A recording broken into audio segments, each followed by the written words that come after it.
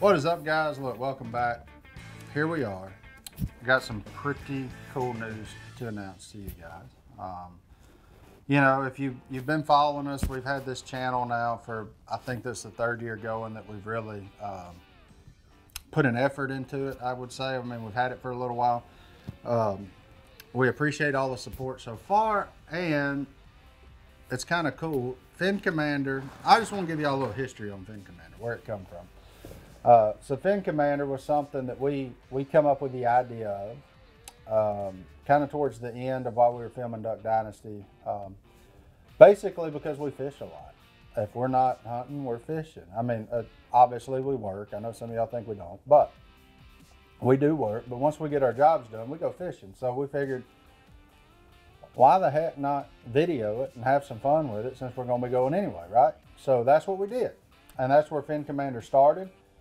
It's had some interesting developments. It probably our first little licensing deal or whatever with the brand came with Zebco. Made some little rod and reel combos that were in Walmart.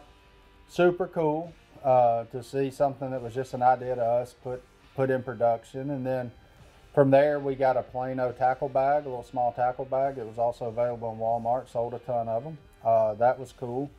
Then we kind of graduated into the crappie baits, which again, super neat. We crappie fish a lot, because fish to us, like deer, are a food source, and ducks. I mean, we go fishing, we go to have fun, go to catch them, but we're going to keep them and eat them too. So that, that's just who we are. It's how we're raised. It's what we do. So the crappie were kind of the first one that really made sense for us, since we do it more than we do anything.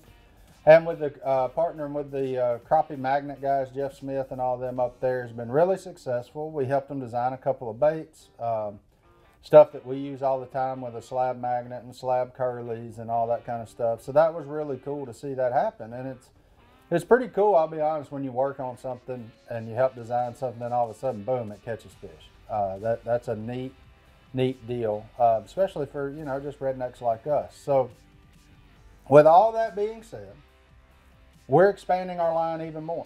Now we're going to actually have fincommander.com. We're launching a website, and you've asked, and we've tried to deliver.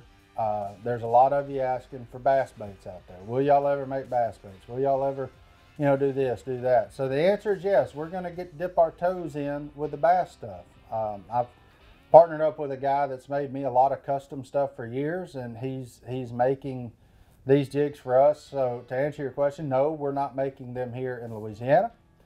They are being made in Oklahoma, and we purchase them from him, and he sends to us, and then we package them. So we do package them, and then we hopefully send them to y'all if y'all like them. So this is a cool project. I'm excited about it. We're going to start super small with it on the bass side. We're going to offer a couple of different jigs. We're going to offer a flipping jig.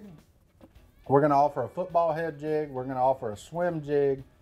And we're also going to offer a shaky head. So I'm going to go through each one of those best I can while we're here and show you guys something about them. Would love to get y'all's feedback on what you see here. If there are colors that we're missing, if there's colors you want to see, if there's just, anything you guys want, we're here to serve. We want to be super nimble in this project.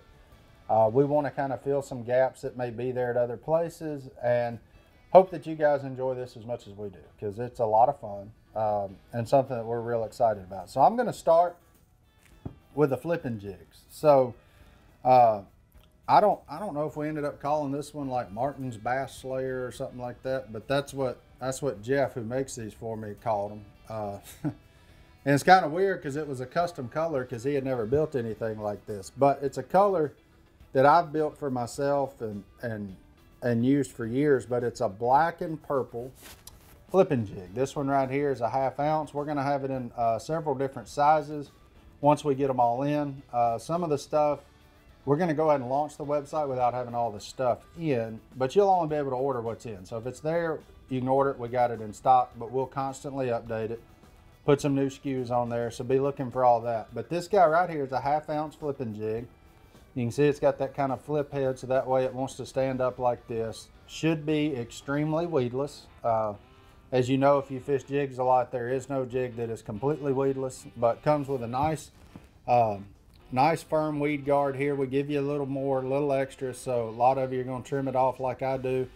Get it down to where, you know, where you can really get good penetration on a fish. But as you can see, they're stiff bristles, but the hook comes right out of it. So it's not a, I mean, it catches fish. I've been using this guy custom built for me personally for probably 3 or 4 years now. Caught a lot of fish off of it. I generally pair it with some sort of trailer, you know, like a Zoom Speed Crawl or a Bandito bug, Googan Baits Bandito bug, something to give it a little more bulk on the back end, and to help kind of slow the fall a little bit. I like a slower fall. I know there's times where you need it to go boom, straight to the bottom. That's if you're fishing thick grass. We don't fish a lot of grass around here, so we fish a lot of cypress trees, you know, dobbing at targets, you know, little laydowns, whatever. So a nice slow fall. A lot of times fish will hit it while it's falling. You pick up and there's nothing there.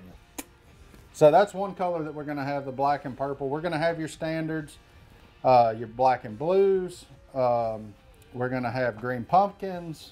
We're going to have all your basic colors. We're going to have with a few custom variations on that. I know we'll have a green pumpkin blue in it also. And everything that we're making in a flipping jig, we're also going to make in a football head. So you'll have a casting option in that jig. Those aren't in yet. The mold's running a little bit behind on getting that made, so not a problem. They will be here. Be looking for it. Like I said, we're going to update you and let you know what's coming. So if you like to jig fish like we do down here, hopefully we'll have something for you. And we're going to add new colors. We're going to take away colors. We're going to mess around. We want to be customer service minded for you guys. So moving on, we're also going to make swim jigs, 1/2 ounce, and I think we're just going to make the 1/2 ounce starting out. So this guy right here is kind of a sexy shad color in a swim jig. As you know, as it gets a little bit later in the year, early summer, late spring, when the shad spawn goes on, those fish, the shad show up to spawn around the grass. You can take one of these guys and have some of the most fun you can have in your life. Put a little swim bait trailer on the back of him. I've got one here with a trailer already on it. That's a little Kitech 3.8. It's caught a lot of fish, you can tell, because the trailer's just barely hanging on. So, great little swim jig. I've used it a lot.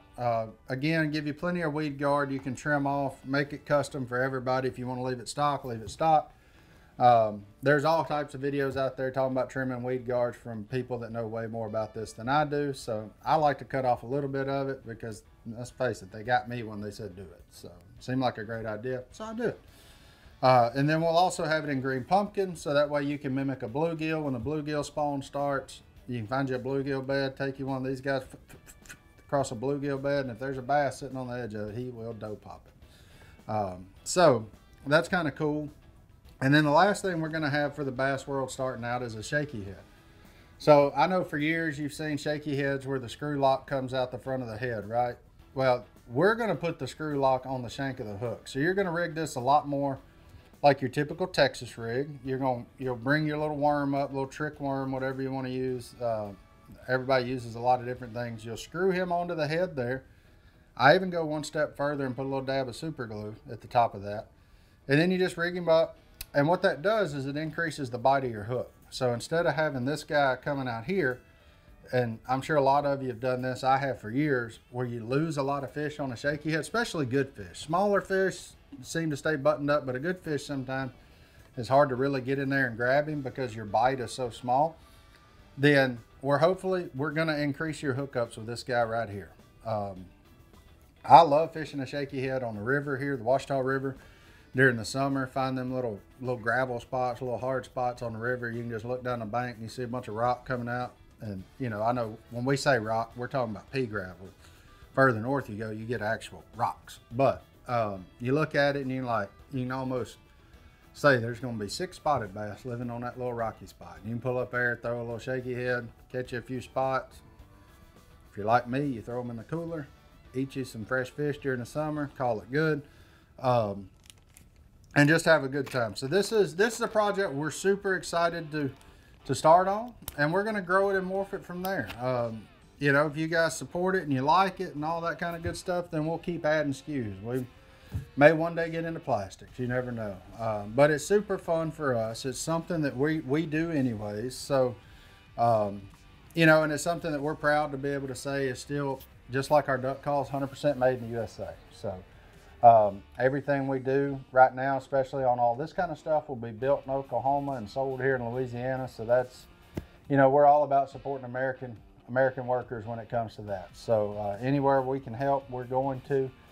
Look, that's going to wrap up this little part of it. I know this isn't a super like high octane video, not catching anything. We're in here in a shop, talking shop basically, but hopefully you like it. Be sure and check out fincommander.com. Check out all the stuff. We'll have all of our shirts, hats, baits, anything that's Fin Commander we'll have there. And we'll be updating it all the time. We'll be adding new products. We'll be, you know, putting new content up on this channel, putting new content on our social. So like, subscribe, give us a follow across our platforms. Let's have a good time. Let's go out there, catch some fish, and let's eat some fish. There's nothing wrong with eating them, folks. Nothing. They taste delicious. So till then, we'll see y'all out on the water. Catch them all, boys.